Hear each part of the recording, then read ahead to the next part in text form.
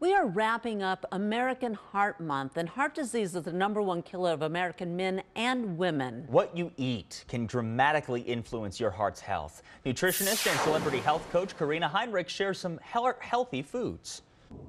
Hi, good morning. Thanks so much for having me back today. So let's start by showing some love to our hearts and choosing the right foods that can lower blood pressure, cholesterol levels, inflammation, and triglycerides. Let's start with my absolute favorite, which are berries. They're so easy to incorporate into your day-to-day. Strawberries, blueberries, blackberries, raspberries, they're jam-packed with important nutrients that play a central role in heart health. I recommend getting 1 to 2 cups per day, add to smoothies, oats parfaits, or just eat them on their own.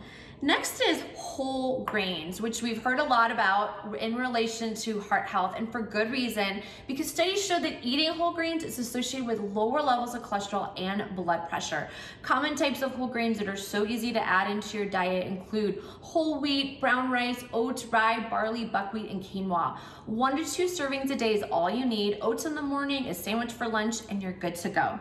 Next is leafy greens, which, you know, as a nutritionist, I'm going to say eat your greens, but they're really important. Things like spinach, kale, collard greens are well known for their wealth of vitamins, minerals, and antioxidants. You want to try to get 3 to 4 giant handfuls of greens a day, which I know you can do. Really easy to add into salads or even into those smoothies.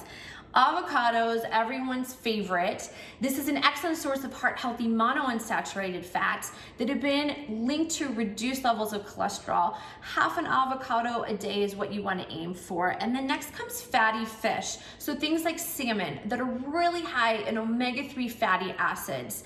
They can reduce blood pressure, triglycerides, and cholesterol. 4 ounces a few times a week will do the trick. Nuts and seeds, my fave. Things like walnuts, almonds, pumpkin seeds. These have been shown to reduce inflammation. You want to stick to the unsalted versions and around 1/4 cup serving. So I love making my Karina Method peanut butter protein bites as a power snack using these ingredients. You can make a trail mix, granola. It's really easy to incorporate. And the next comes olive oil, which is a staple in the Karina Method diet. The heart healthy benefits of olive oil are well documented because they're packed with antioxidants. A couple of teaspoons a day in salad dressing, stir fries, grilled veggies, or protein is absolutely perfect. And then finally, everyone's favorite, dark chocolate, because it's so rich in antioxidants. You want to make sure you're looking for a dark chocolate that has at least 70% cacao, and you want to stick to 1 to 2 squares, unfortunately, per day to reap those benefits and not go overboard. So these are all heart-healthy foods that are so easy to incorporate, and they're delicious too.